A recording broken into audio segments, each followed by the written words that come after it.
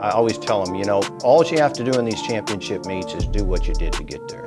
We've had such a great, regular season, and I think if we can match those performances, I think the real interesting part of the championship running, starting with the SEC, is going to be, how do they manage the rounds? Because it's been 2 years, since outdoors we've had that opportunity, because, indoors is a little different than outdoors. For some of our top performers, I think it's going to be, they want to put themselves in a good position for the final. So, they have to understand that, you have to treat every single race that you're in as though it is a final, so that when you get to the final, you have that advantage as to where you're seated in the final. And it's going to be fun to go to Texas A&M, brand new facility where we're going to have an opportunity to compete. The goal has been for several years to try to become a more complete team.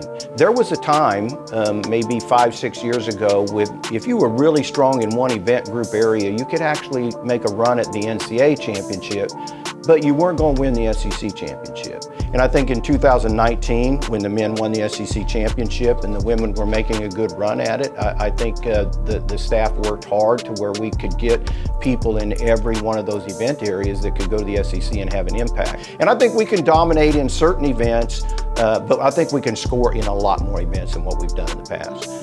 And then, of course, at the same time, our student athletes have made what I consider to be some ultimate sacrifices, throughout the year socially. And I think that's been a real challenge for everybody.